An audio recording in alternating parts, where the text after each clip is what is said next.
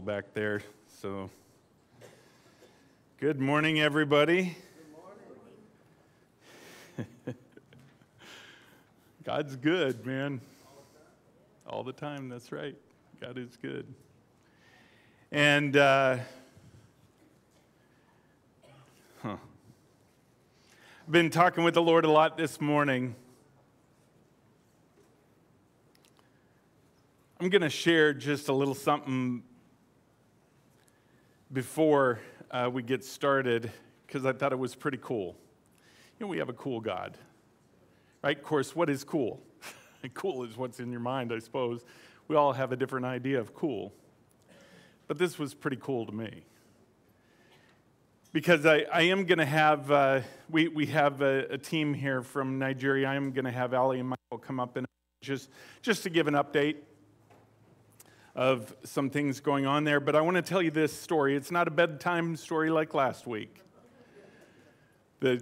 Paul came up to me and he said, I couldn't sleep after that bedtime story.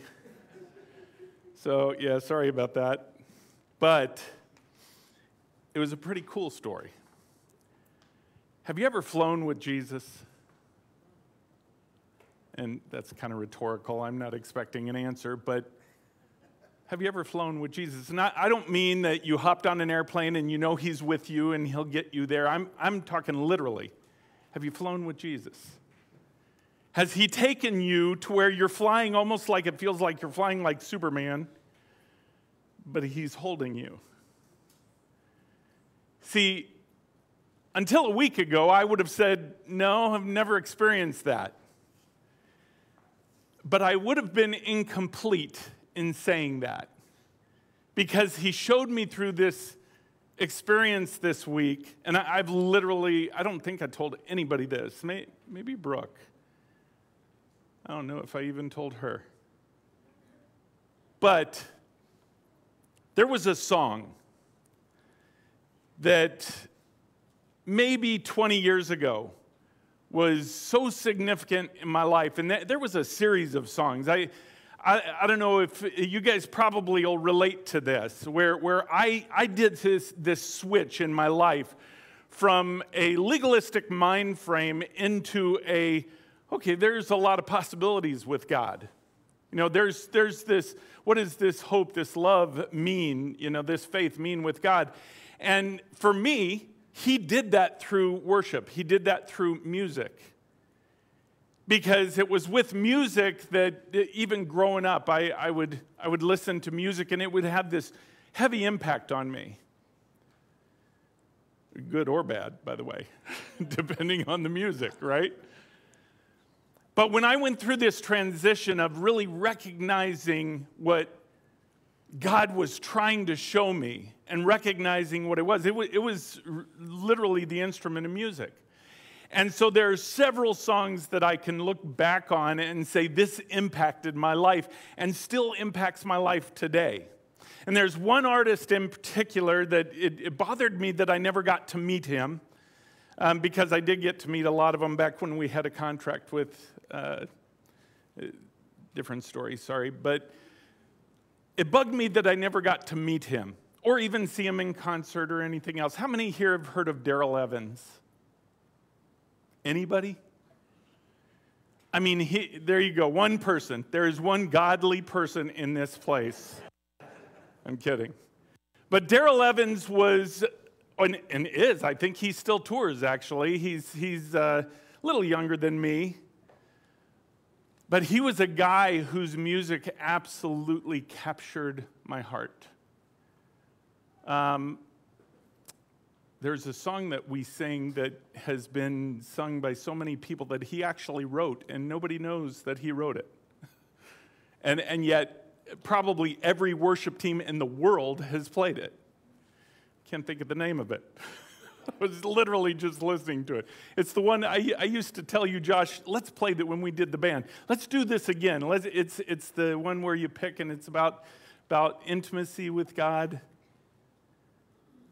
Whatever. Huh? Yeah, it is a lot of songs. I know I'm being a little vague there.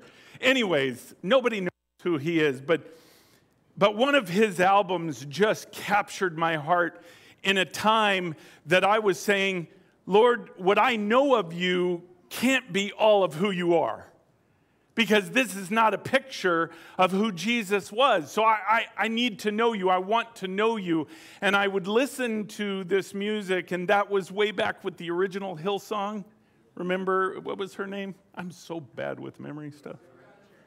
Thank you, Darlene Scheck. Is that right? Did I get that right? All that time, God using music to just open my eyes. Well, there was this one song that I would dare say nobody's ever heard of. Probably it's by Darrell Evans, called I'm in Love with You, Lord. And it's kind of a cool song, but and literally the song is a love song to the Lord. I'm in love with you. But there was a part in it that literally was half the song. You think the song's coming to an end, then it goes into this guitar solo. No singing. This guitar solo that was a layered guitar. Effectively, if they were doing it live and not using layers, it probably was at least 2, maybe 3 guitarists. But yet he did it all himself.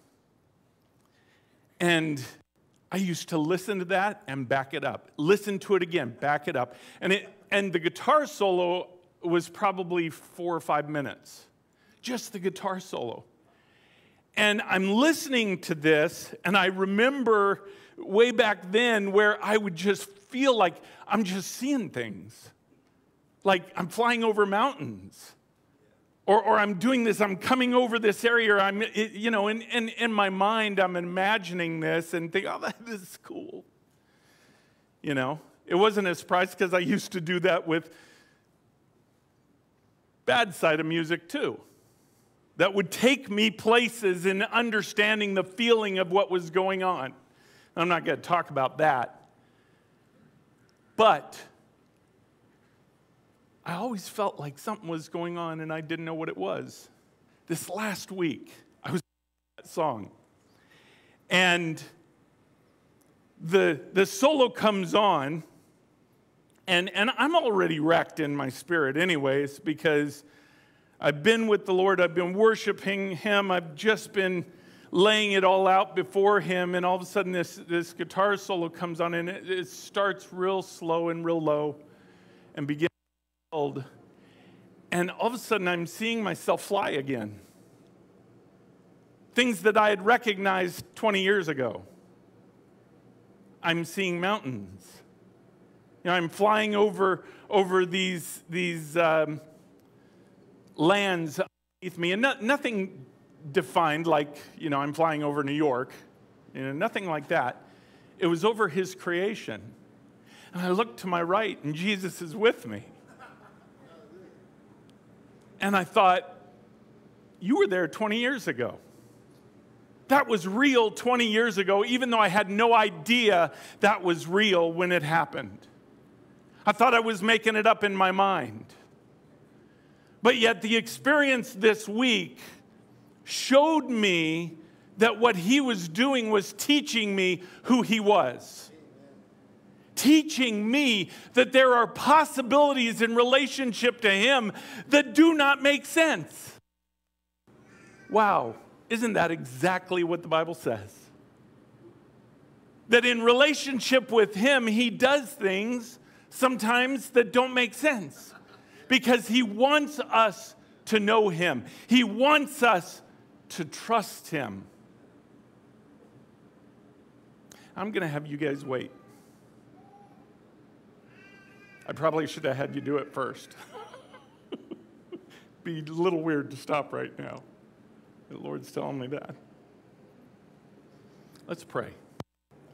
Father, we worship You and we praise You and we love You. And Father, I give this to You. I give You my mouth. I give You my hands, my feet.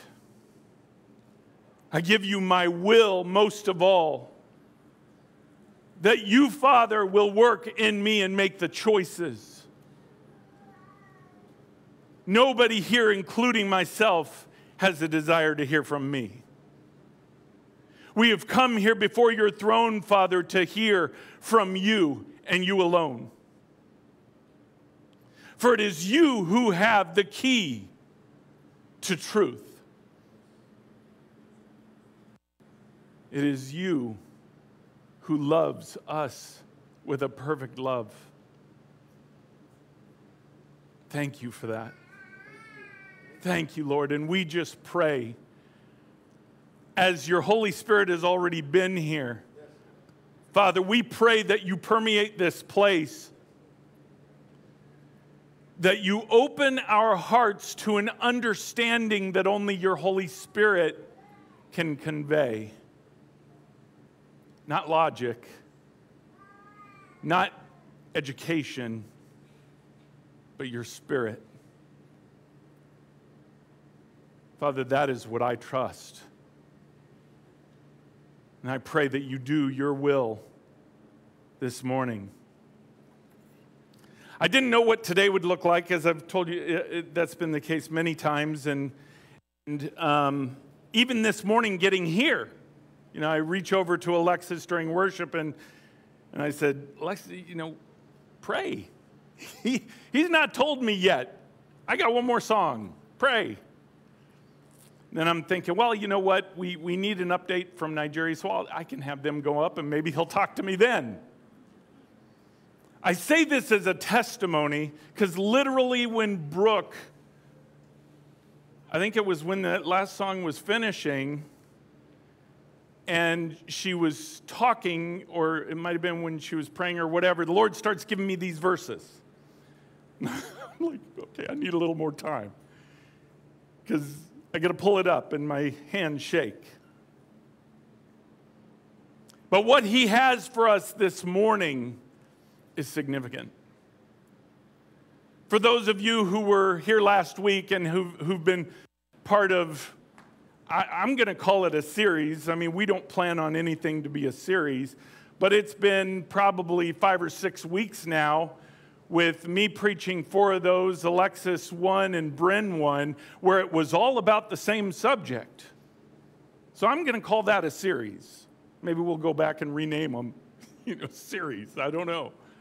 But it was about the landscape of what God's creation is. It's about the landscape of what he intends it to be and not how we know the world right now. And there were some hard words there. There were some difficult things to understand there. I get it. Man alive, if I have to go back and listen to it a few times, and I'm the one that he spoke through, then perhaps I understand that it takes a little bit going back and really diving into this. But that's exactly what God wants. You know, he doesn't want you to be just a Sunday Christian or a Tuesday Christian. He wants you to be someone that dives into his will and his word. Because there's something that you're supposed to produce. We call it a testimony, right? There's something that a church is supposed to produce. It's called a testimony.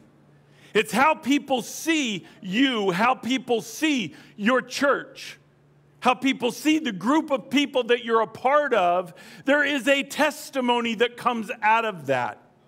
There is something that we are to hold on to that other people are supposed to see.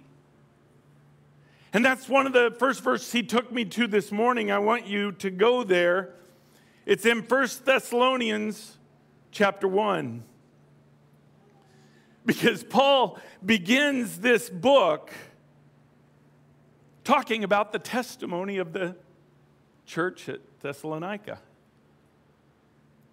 Chapter 1, verse 2 says this, and Paul is just opening up his epistle here. He says, "We give thanks to God always for you," or for all of you, "constantly mentioning you in our prayers, remembering before our God and Father your work of faith and labor of love and steadfast of hope in our Lord Jesus Christ." What Paul was proclaiming was this church had a testimony. Those people had a testimony. And he was proclaiming what that was. He said, a work of faith. How many in here think that faith is just something you decide to do and then it's there? Or on the flip side, how many in here believe that faith takes work? There you go. Yeah, faith takes work. Faith is not easy to do. And what level of faith God has called you to is the higher the faith, the higher the difficulty. How often have we put ourselves in Abraham's shoes? You know, how many of us could say, if God told me to go and take my child up on top of the mountain and sacrifice him, that I would actually do it? I don't know. I thank God that that was Abraham's calling and not mine. Now, I'm not saying I wouldn't do it. I'm just saying that wasn't my calling.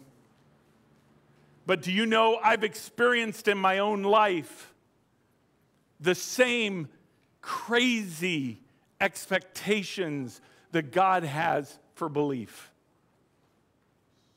And if you haven't experienced it, God wants you to. Because faith is work. Faith takes effort. Faith takes taking the natural realm of what we know and saying, God, I believe you, not what I see. And man alive, if we are not stuck in that as a nation right now, stuck in that as a bride right now, and sadly, the majority of the bride are failing that test because it's work. Faith is not bestowed upon you, and here's a gift. You just get to have this faith now. Faith is something that grows when exercised. Ooh, man, I don't like that word. How many like the word exercise, except for my wife? I won't include her in here, because she'll be the first to stand. I don't like the word exercise. I played college football, and I hated the word exercise. When we did 3-a-days in 104-degree temperature down in Virginia on an island that I'm positive Satan owned. I know he owned it. Purposely, there was only one on the island. It was on this rickety old bridge. And I remember we would drive over in these buses thinking, this thing's going to come down one day. And guess what? By the way, it did. It did. Probably 10 years later, this down in Lynchburg at Liberty, 10 years later, came down, what is that, James River or whatever it was, flooded the thing out, knocked the bridge down. Now they can't use the island anymore. That was a good day for me. Nobody got hurt. That was a good day for me. But I remember in that exercise and having to go through those 3-a-days thinking, why am I doing this? Why? Is it to be healthy? Not at that age. At that age, you think you're healthy no matter what. As a football player, nothing could stop me. I could eat what I wanted, not gain any weight. Not sure where that went. But the exercise made me strong. It made me capable of hitting the other guy harder than he was going to hit me. It made me be able to absorb the hits. It took exercise to do that. Why do we think that faith doesn't take that same exercise? It does. God gives us a little call to faith. Here, believe this.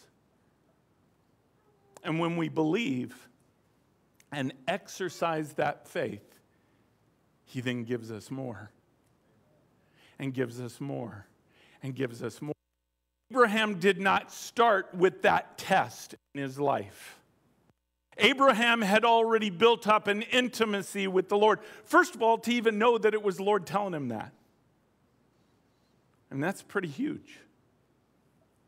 But then he had built up his faith in God to know this in Scripture in Hebrews 11. To know that, okay, God, whatever you do, you could resurrect him.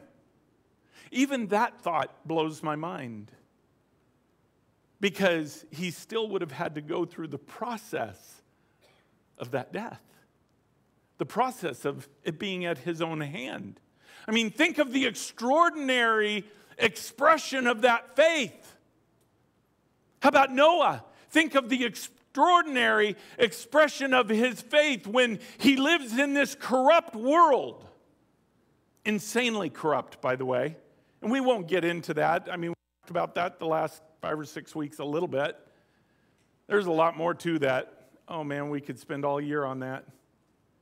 But he lived in this corrupt society where in reality, he was pretty alone.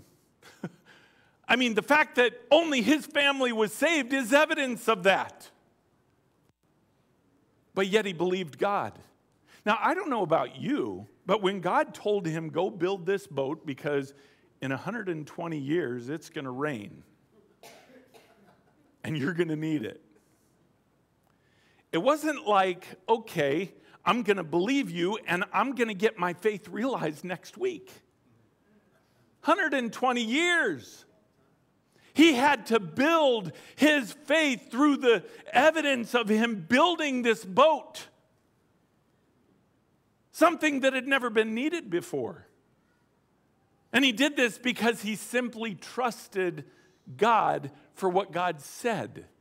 He didn't have the Word of God. Let me open up, to Genesis chapter 6 and see what I'm supposed to do. He didn't have that. He had relationship with the Lord in the purity of his generations, the Bible says. He had relationship with the Lord and trust with him to step in a faith that made no sense. Guys, for 2,000 years, God has put us on the hook for not requiring a lot of faith. But those times are different now. For 2,000 years, he was saying, I offer this life to you, you have to believe.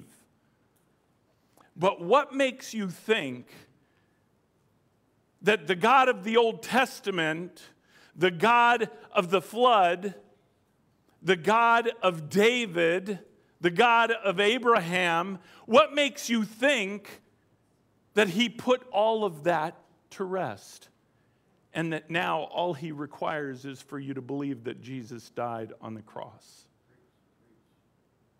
He requires a lot more than that. Not for justification of sin, let me be very clear. This is not about your ticket to heaven. Man, if you have not done that yet, none of this will make sense. This is coming from the standpoint of you knowing Jesus Christ as your Savior and building your relationship with him. He's requiring more now. Why? I don't know. It may boil down to just the fact that it's time. It's time. If you've waited for your spouse, if you will, us being the bride of Christ, if you've waited for your spouse for 2,000 years, how impatient would you get? I mean, I think that's pretty patient. But yet there comes a time when the cries of the few outweigh the wants of the many. That's what's going on now. God has heard the cries of his remnant, and what I mean by that is in their prayers, they're praying in faith. Not, help me, God, it's so bad here. All these people, they're so bad, and we've got these crazy people leading our government, and we've, I've got this neighbor down the street, and blah, blah, blah, blah, blah. All that is complaining to God. Instead, what God has been listening to is a remnant praying to him and say, God, I believe you. I trust you. I know that you are God. I know that you are righteous. I know that your love demands justice. Because that is an equivalent part of who he is. The Bible says he is righteous. And so the remnant cry out and say in faith, I believe you. I believe. I believe you intend to do something with us, to make us a readied bride. Why? Because you said it in your word.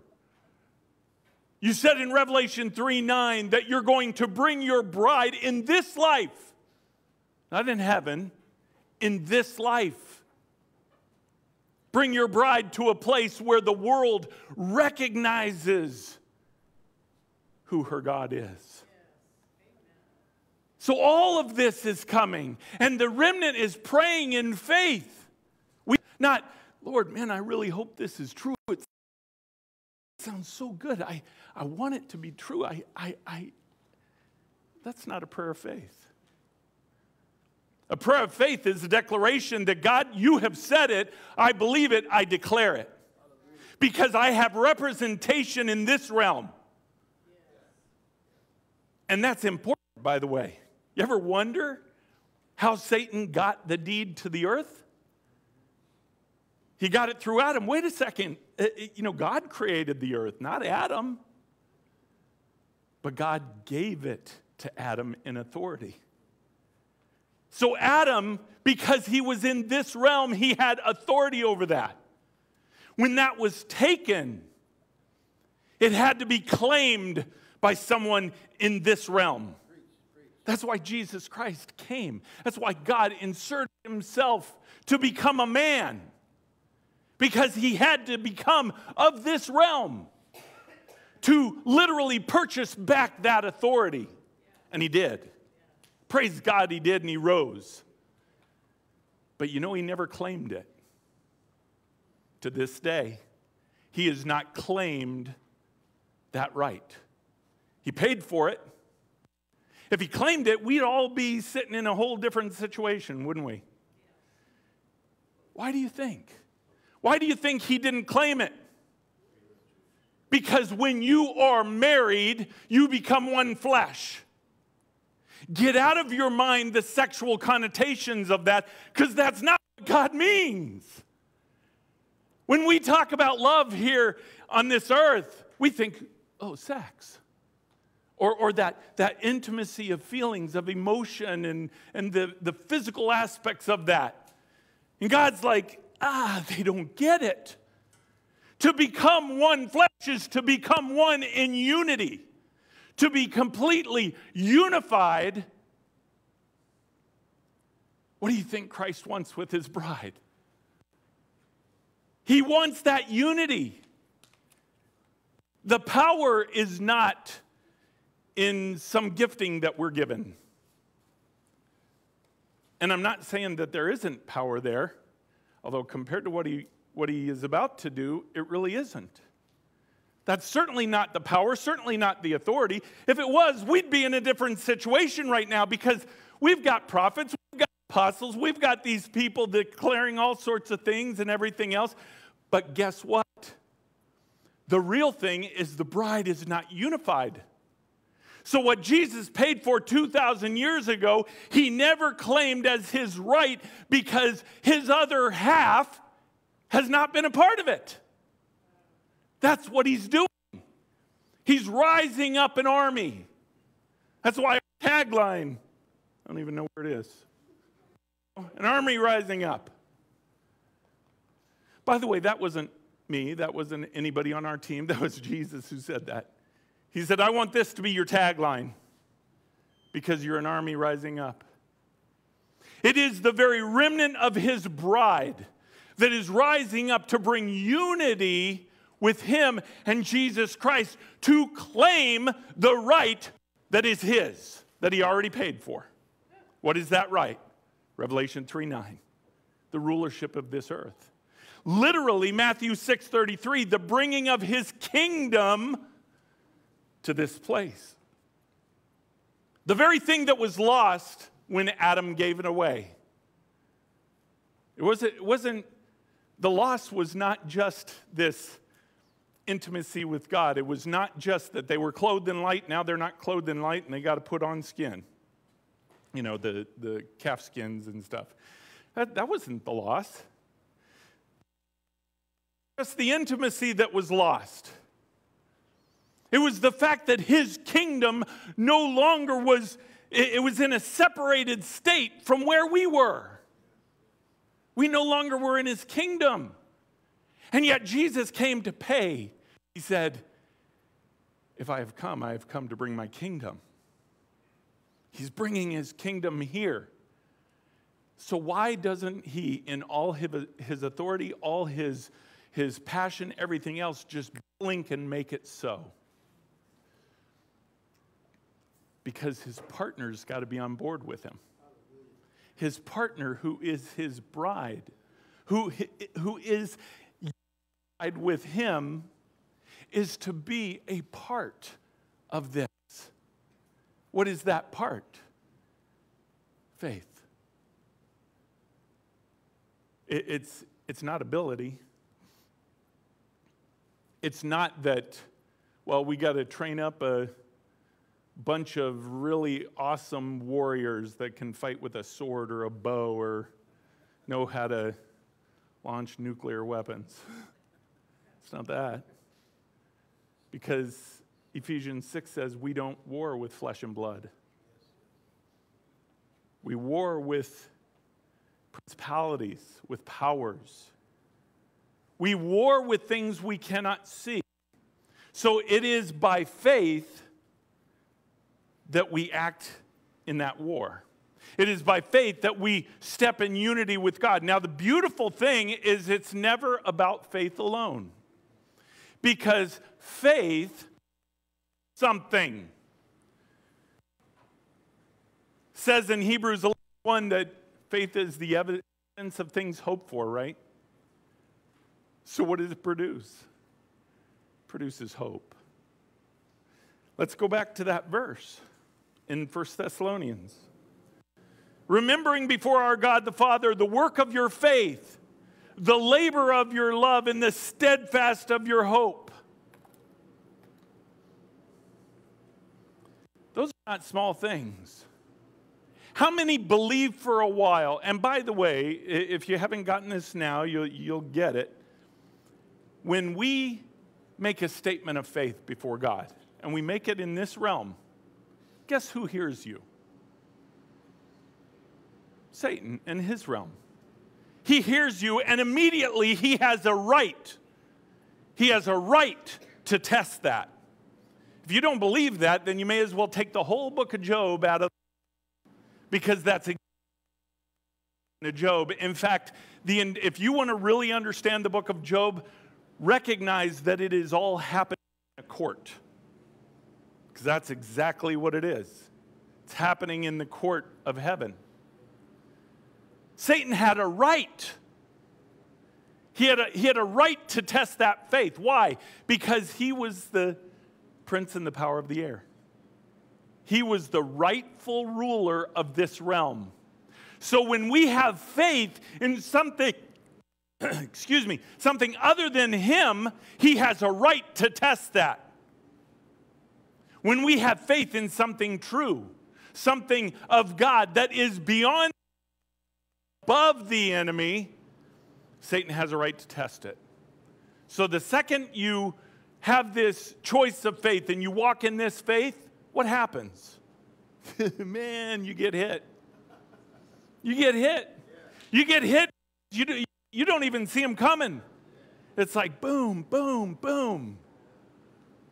Why? Because Satan has a right to test that faith. But there's another reason.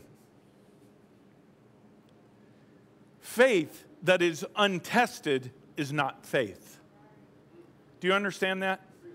Faith that does it, James says faith without works is dead. Faith without you walking through that has no bearing. I could tell you all day that I believe in God turning around Benue State, Nigeria, turning around all of Nigeria, all of Africa, to where that continent will become just the most amazing place on earth. Am I cutting all the time? All right. Yeah, it's time we buy another one. Thank you very much. Now I'll have to walk like this. All right. Here. So I'll turn this off then. All right.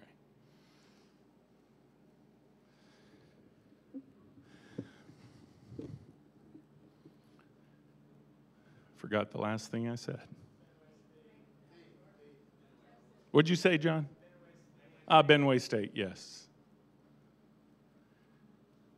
If I just believed that God's going to do that, He's going to make Benway everything that He's told us, and make it shine and make it literally be the place where revival starts and goes out throughout the world.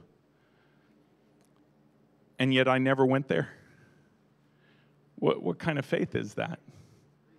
I mean, I could believe it, but my faith without action means nothing. Satan would sit back and say, he was called to go to Nigeria and he didn't go. That faith does nothing to me. That faith means nothing in the kingdom of God. But yet when we follow through with that faith and we step into things that God tells us to do, then something is produced that is out of our capability. Just like Abraham. I mean, imagine what God promised him, that your descendants will be more than the stars. I don't know about you, but that's a lot. Or than the sand of the sea. I used to live near the ocean. I used to go to the beach every day. I'm pretty sure there's more sand than there are stars. Maybe not. Either way, can't count them. And what he was telling Abraham is, you have to believe beyond what you think. There's an effort to that. And by walking in that faith, you are telling God that I believe. By Abraham walking up that mountain with Isaac in his hand, knowing full well that he trusted God no matter what, even though he might have to go through with it. He trusted God. Now, that's an awesome place to be. Because that's where you realize and you go through these things in your mind, is that really God? Every one of you has been at this place before. You will be there again. Is this God? That's a tough thing to answer before you walk in it. It's a really tough thing because faith does not come because there is a guarantee. I'm God, let me show you, let me take you to heaven and show you all these things about how I am God so you could go down to earth and believe that I am God. God doesn't do that. He takes the faith that we have and the faith that we offer and he works with it. And he pushes it. And he has expectation for it to grow and get bigger and bigger and bigger. And then perhaps he takes us up to heaven and shows us. I don't know. I think it depends on where our faith is. It depends on what we give him. But faith without that action is nothing. You can be in your life right now. You can know all these things intellectually, and you could choose not to step in them. Some people hear God's calling you to something that you're ignoring. God's calling you to something that you're afraid of. God's calling you to something that you have said, well, I think that's him, but I just don't know that that's him. Don't you think that he can keep that work that he began in you safe? Of course he can. Of course he can. When we step in faith to something that we don't know, then it's not like he's like, yeah, I hope they'll be okay. Good luck, hope to see you at the end, and if I see you at the end, I got another task for you. He doesn't do that. He takes our hand and he said, let me walk with you. Let me walk with you. Let me give you confidence through this whole thing because you're not going to feel confident. You're not going to feel this is the Lord. You're not going to feel, wait a second, this isn't how the world works. How are we to believe that God is about to change everything in this country? And He is. Now, by the way, can I say something here because it bugs me? I know there are a lot of prophets out there, and I love them. I love them, but they're wrong. If you think and you put your trust in a governmental leader, whether it be Trump or whether it be 1,000 other people, then you're missing the point. You're missing the point that Jesus Christ is the one who said He is going to do it. And He's not going to share His glory with anyone. Now, don't confuse that with saying that He's not going to use these people. He is. Trump is His anointed man. He is going to be back in office, but it is not Him that is going to bring change to this country. It is God. It is His bride. It is His bride walking in faith because of the calling that she has. And it is through that power that Jesus Christ will bestow on His remnant, on those who are willing to walk in faith, that all of a sudden this world is going to see things it's never seen before. That's a big statement. Things that weren't seen in the flood. Things that weren't seen when they went and took the promised land. Wow, I mean, even if we just saw that, that would be pretty incredible. You know, what would you think if the Lord told us to go, you know, the remnant, go walk around the Capitol building 7 times and then shout? See what happens. I mean, that would be extraordinary, right? But yet that isn't even close to what God's doing. And I can't even quantify what He's doing except to say that it is something that has never happened before. Whew. But it'll be God. It'll be God. He will not share His glory with anybody, although He will use His bride to do it. But what will His bride do? The ones He uses, what will they do? They will say, it wasn't me. Don't look at me. It was Him. It was all Him. In fact, my only job is to be a conduit for Him. My only job is to be a conduit as pure as I could be for Him to work through me to do His will. By the way, that's your job too. That's not just my job. That's every single one of your jobs. To walk in that faith. To show that production of hope. I want you to turn, another place the Lord took me, 1 Corinthians 13, which we all know this. I want to read toward the end here. We know this is the love chapter and all of it. And by the way, I won't even go down the rabbit hole here, but please, if you're the ones that think that the perfect is not Jesus Christ, then you have your eye on the wrong thing. Because the perfect is Jesus Christ. It is not the canonized Scripture. It is Jesus Christ. He is the only one who's perfect. And if you don't believe me, just please read the chapter. Even intellectually, it's not hard to figure out. It says, when the perfect comes, the partial will pass away. When I was a child, I spoke as a child. I thought like a child. I reasoned like a child. When I became a man, I gave up childish things. Verse 12, for now we see in a mirror dimly, but then face to face. How many of those who believe this is talking about the canonized Scripture have seen the perfect face to face? I mean, show me one.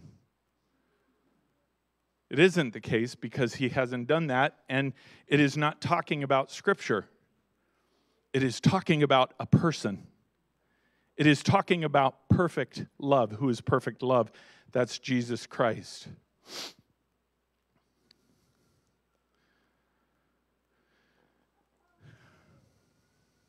But verse 13, there are three things that are given a child of God.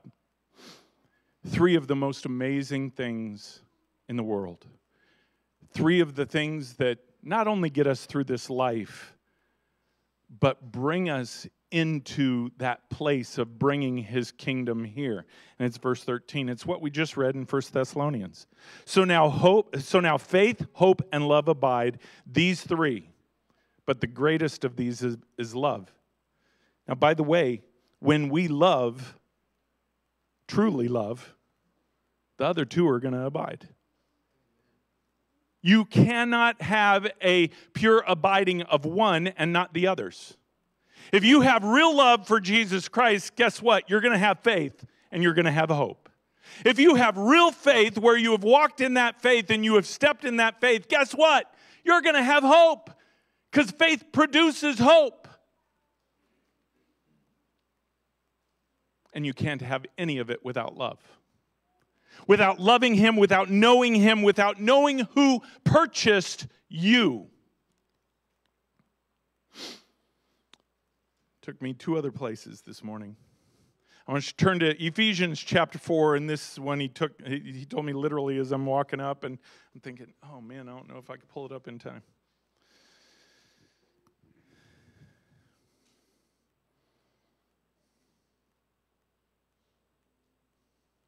And here he's talking about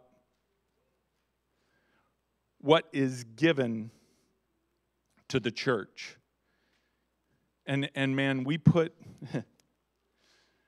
the church intellectually puts a lot into this verse here. And in a way, it's a cop-out. Because, well, Lord, okay, I'm not called to be an apostle, a prophet, an evangelist, a shepherd, or a teacher. Okay, cool. I get to watch. Sorry, that's not the case. Do you know, and I get the fact that these are offices, but do you know that they're supposed to work together? Do you know that they're supposed to work together even in the same person? Do you know they're supposed to work together in each of us? What does an apostle do? An apostle plows ground. We call them a plower. They're ones that go through a field that is an unbroken field and they break it up. Right? It's kind of like the metaphor I like to use is going through a jungle when you want to access the other side. What do? You build a road. There has to be somebody who goes in there and knocks down the trees. There has to be somebody with a bulldozer that goes in there and flattens the ground and literally plows that new road. It's not just a pastor that's called to that. It's not just one with an apostolic,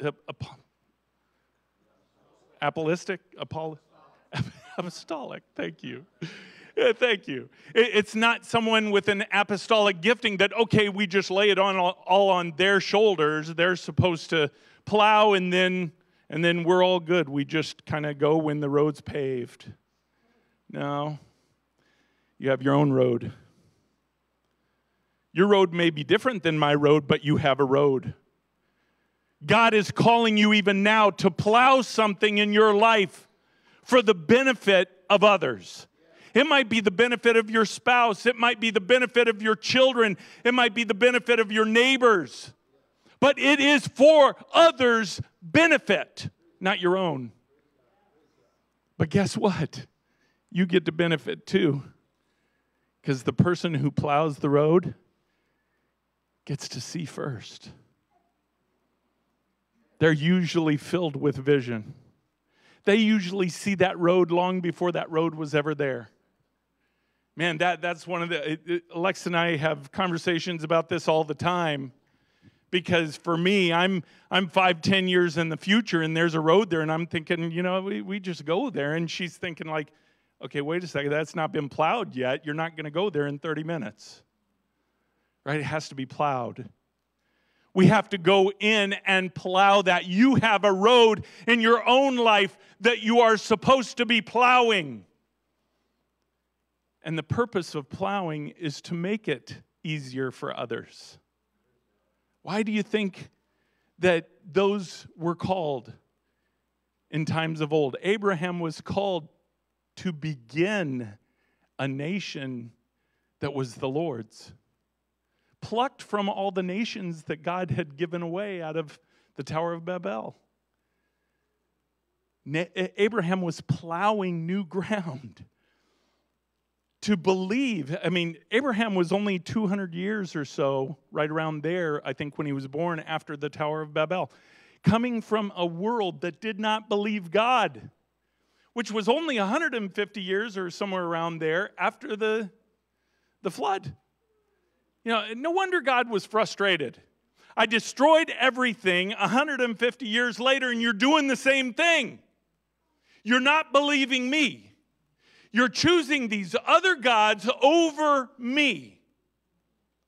Don't look at the Old Testament. Don't look at old times and think, yeah, man, they were stupid. Because we do the same thing. We do the same thing. The difference is our God is technology.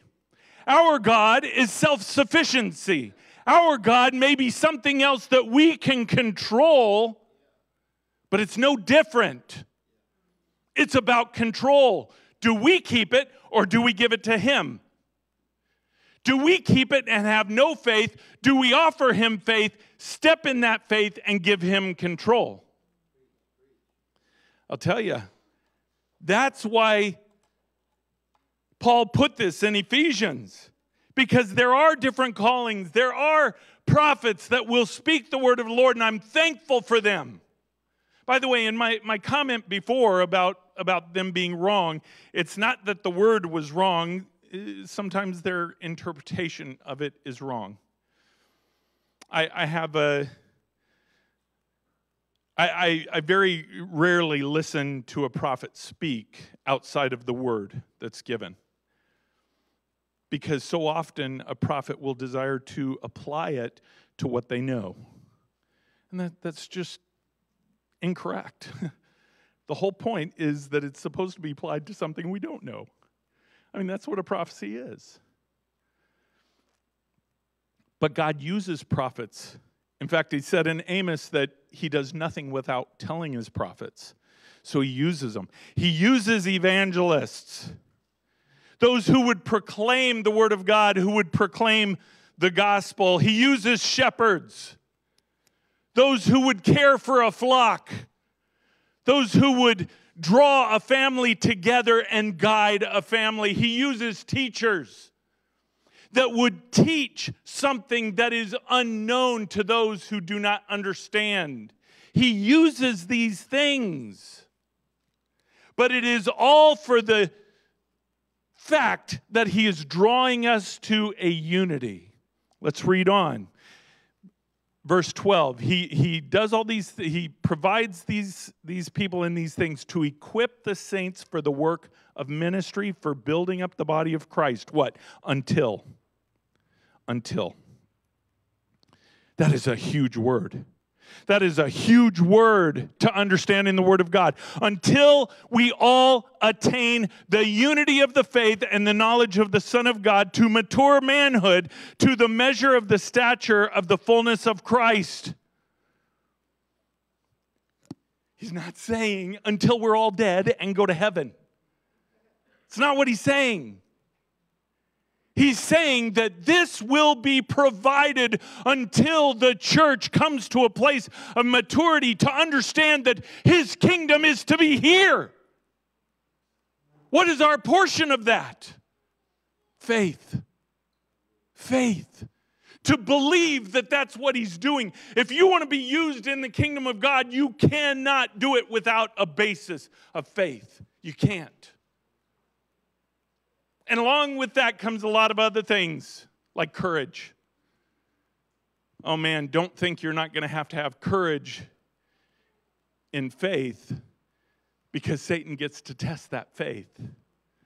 It's one thing to say you believe something. It's another thing to stand up in front of thousands of people and proclaim that you believe it. That's a whole nother thing. How about standing up in front of people that hate you and say you believe it with a gun to your head? Okay, man, that is walking in your faith. And there are some that's going to be asked of. But by all, it is about walking in our faith. It is about the testing of that faith. It is to bring the unity of the body, and not just unity so we can all go to heaven, get to float in our cloud and get our mansion and whatever we do. Which, by the way, the bride has no clue what heaven's really like. If she had a clue, she would be so excited. And to recognize that his kingdom is what he wants here. Not that, oh, Lord, I just, please let me die tomorrow. No. Oh, man. Lord, just like Paul said, I want to be with you, but I know you have a place for me here to do this work, so I choose to be here. I know, Lord, you want your kingdom to be brought to this earth. And I know that you are calling me to be a part of that, so I stand in faith. I stand believing what you're going to do. And then it starts to unify us. Brings us to a unity to where Revelation 3:9 will be the case. Last place he took me, Ephesians 5. And I think we'll do the update next week, if that's okay. Ephesians 5, I want to start at verse 6. Let no one deceive you with empty words. For because of these things, these empty words, the wrath of the God comes upon the sons of disobedience. Therefore, do not become partners with them, for at one time you were darkness, but now you are light in the Lord. He's talking to those who know the Lord Jesus Christ as Savior. So walk as children of light. For the fruit of light is found in all that is good and righteous and true. And try to discern what is pleasing to the Lord.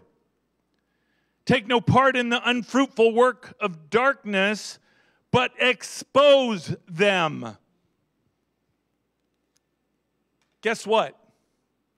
You're called to be a part of this fight. You're not called to be a standby. To just kind of sit beside and hope it all goes good, and I have faith that it's going to go good, so there's my portion. No. He said, be discerning of what's going on. Be discerning of what is happening around you. If you react in fear, be discerning of that. Because remember, the Bible said, fear is a spirit. We're not to have the spirit of fear, the Bible said, but of a sound mind. We're to discern what's going on. We're to discern the times in which we live.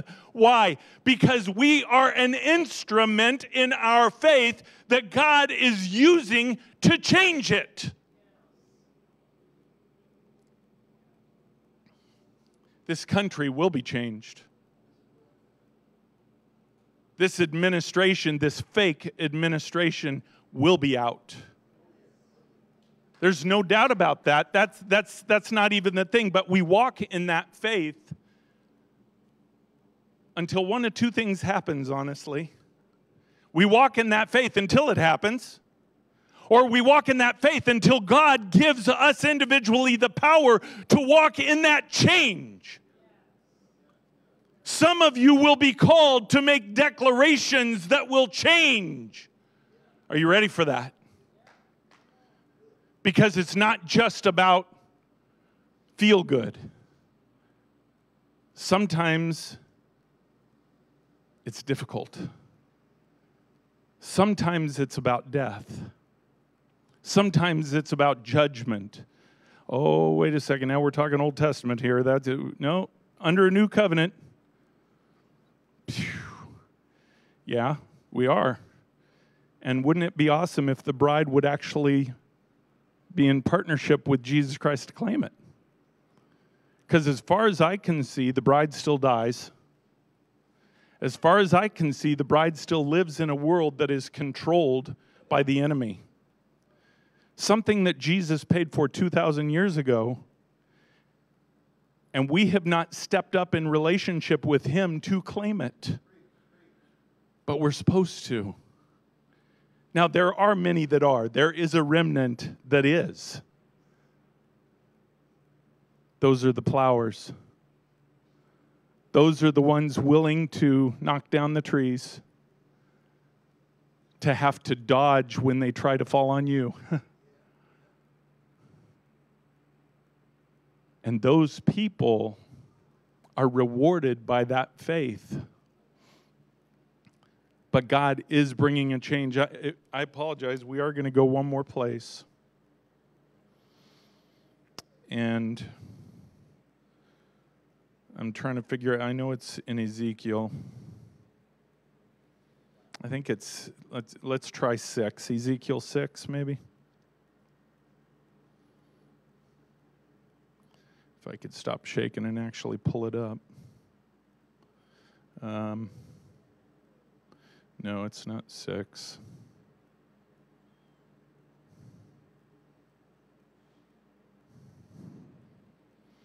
Hold on, sorry. I know it's Ezekiel.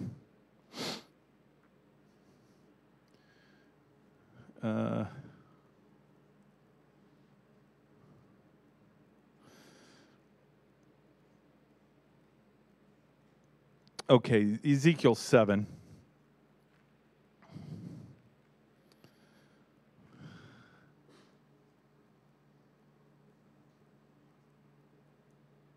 Oh, no wonder I couldn't find it. I'm in Ezra.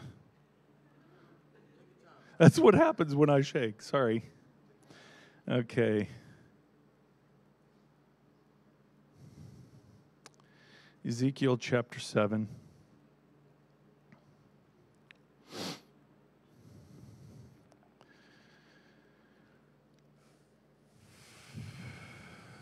Ezekiel chapter 8.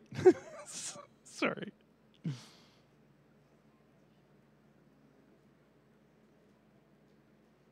Come on.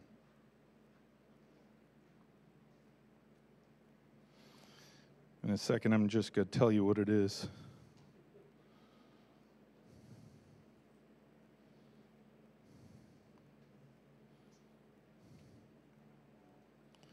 Well,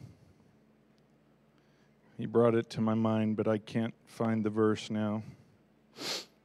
But I'm going to tell you about it because he brought it to my mind.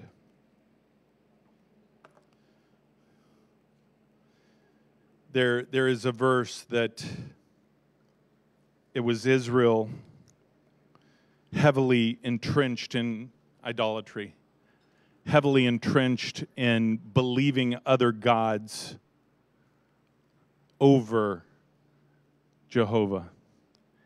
And he came in and he proclaimed, this was literally when the second temple, you know, the second temple period, and there was a second temple. This was when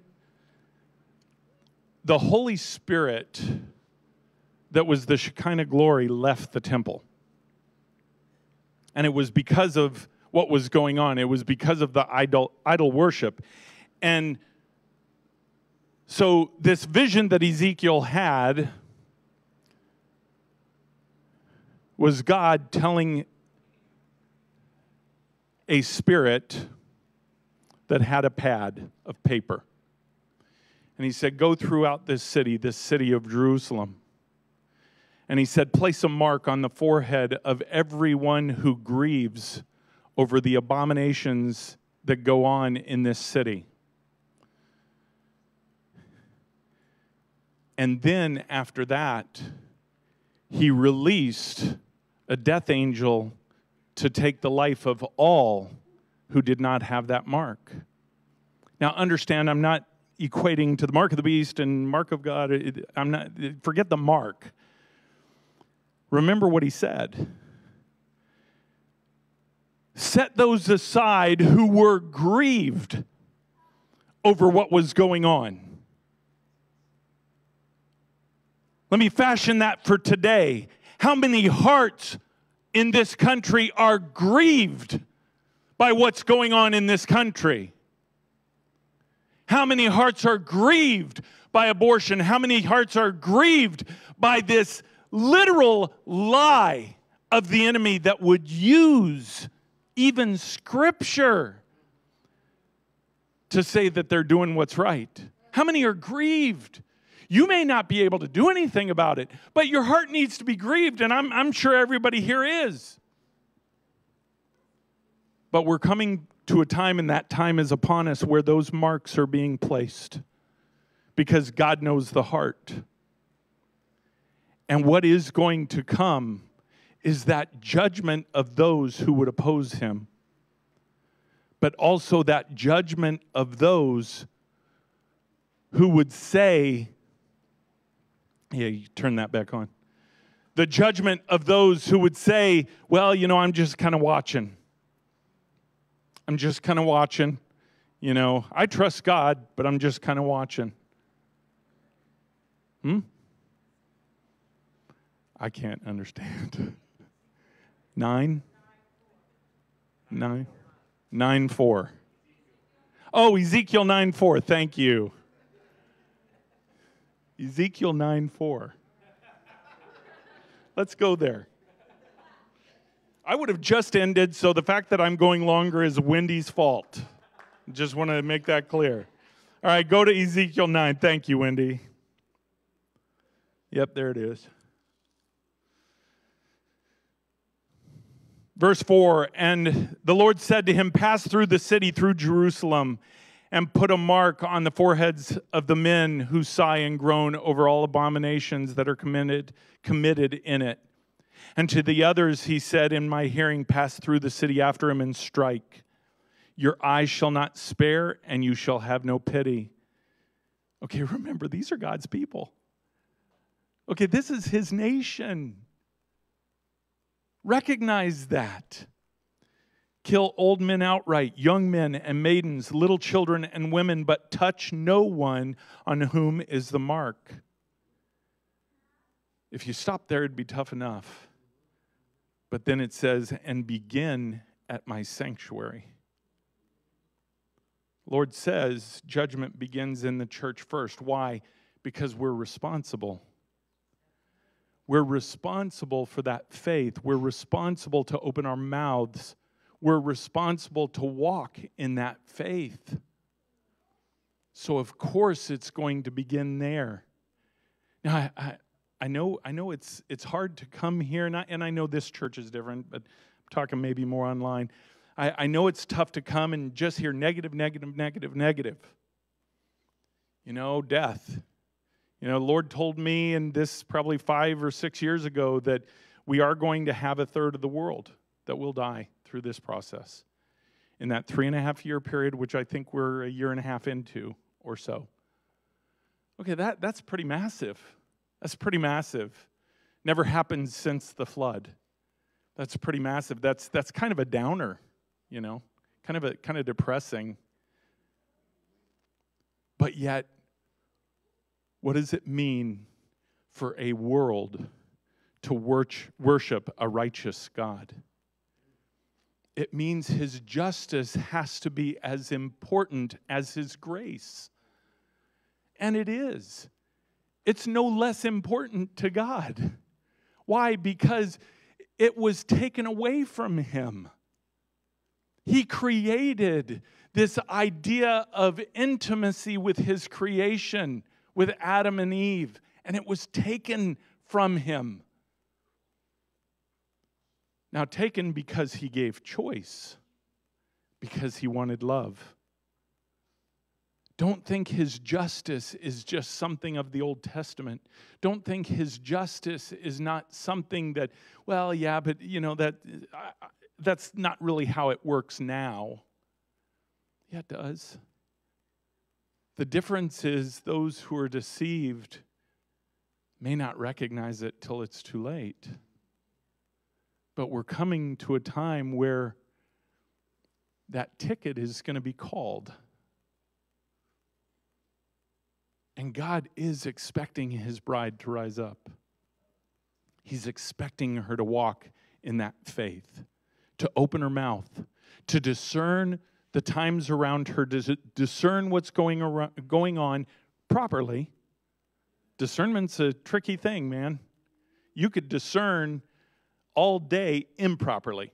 Well, I pull up this and that, and I got this where, I read this blog and that blog, and I've, done 80 hours of research, and I'm pretty sure this is what it means. If you did not include the Holy Spirit in every single piece of that, you missed it. You missed it. And that's a lot of what's going on right now. Because it's not that some of those things aren't true. It's that God is the one that wants to do this. And you have a responsibility in it. And that responsibility is faith and walking out that faith. Alexis, come on up.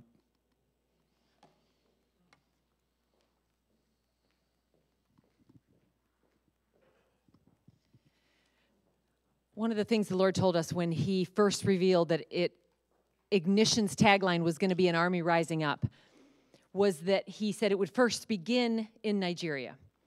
And so that's partly why we have the part of the team came back today, and we have an assignment of the Lord to do this coming week, and it's very, very significant, and we'll be able to share it with you more when the Lord releases it to us fully.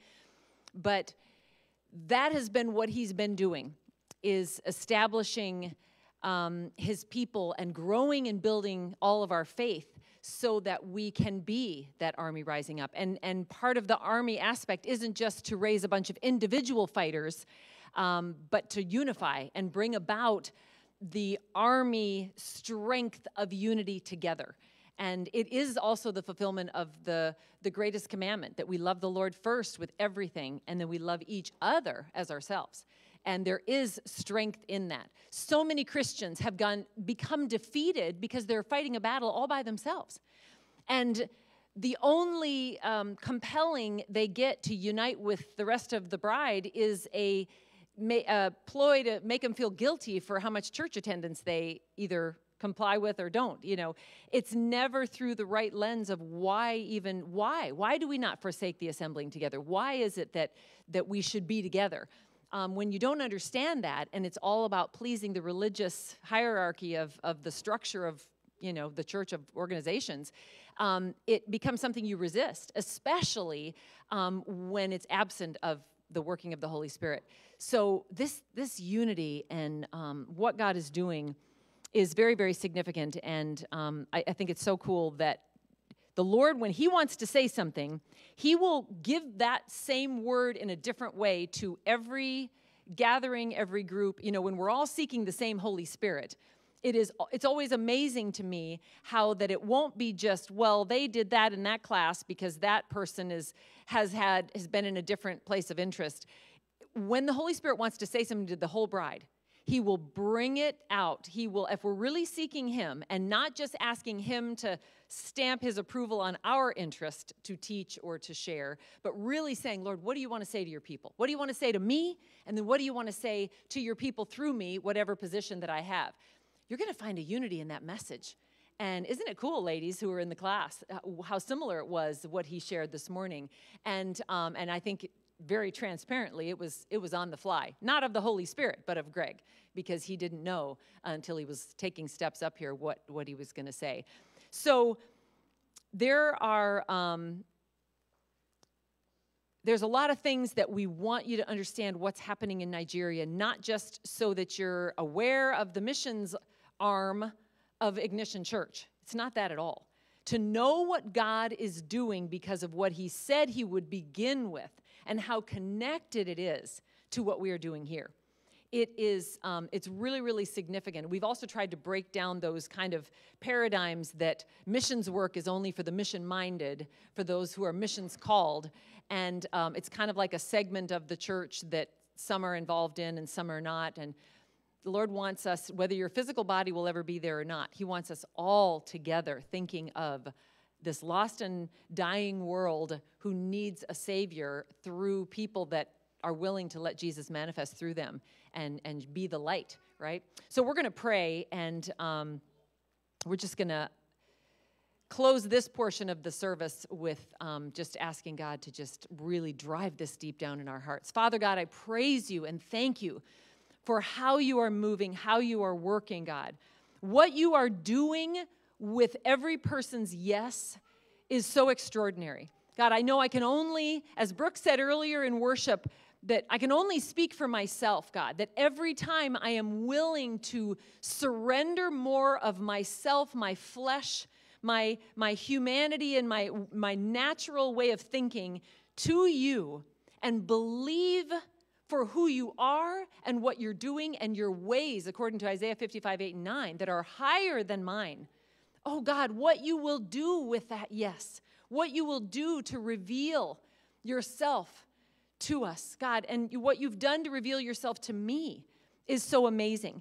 And God, you start with those who will believe you without reservation. God, help us to just be willing to believe you, to not hold back our belief, not hold back our faith under the guise of, well, we must protect ourselves from deception. God, the very way to protect ourselves from deception is to purely seek you, to seek you and you alone, and then you respond and you reveal yourself clearly. So we don't have to wonder whether it's you, but we do have to believe and step with abandon and let you protect us. God, I just thank you for how you move, how you work. And God, if we are interested truly in relationship with you and you alone with a pure motive, oh God, you never fail. You never fail. Thank you for that.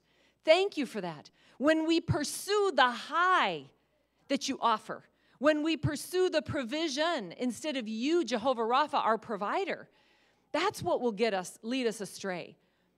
Because the high will lead us to other highs of familiar spirits and false gods. But when you are all we want, God, just like Jesus, you said, if we desire bread, will you give us a stone? How much more will you give us the Holy Spirit if we ask of it? So God, I just thank you. I thank you that when we seek you, we will find you. Even when the enemy is trying to psych us out, you give us, through Jesus, a way to cast down those imaginations and proud arguments that come against the knowledge of God. I thank you so much. The weapons of our warfare are mighty through you, Christ Jesus. I thank you. I just praise you, God. Help us to rise in that confident faith. There's nothing that has built my confidence more than knowing you more as my Lord and my Savior. And then my friend. Because first you are my Lord, then you are my friend. My friendship cannot be where your lordship first isn't.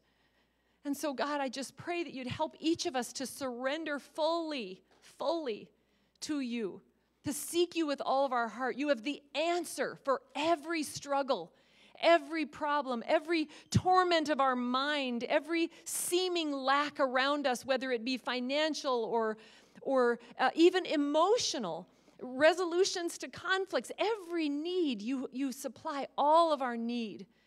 God, I thank you for that promise in Philippians 4:19.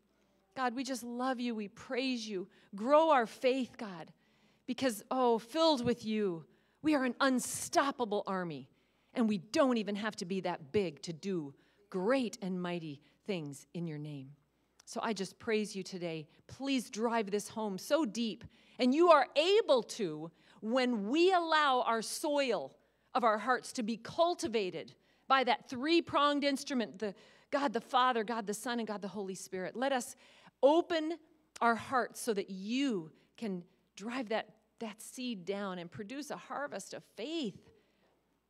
I just love you, Lord. I just worship you. Thank you for this word, God. Even though it was given so spontaneously to Greg, thank you for his obedience to just let out, even in what humanly can feel like an unprepared place, God. It is not about us. It is about you and what you desire to say. So I thank you and I praise you. In Jesus' name, amen.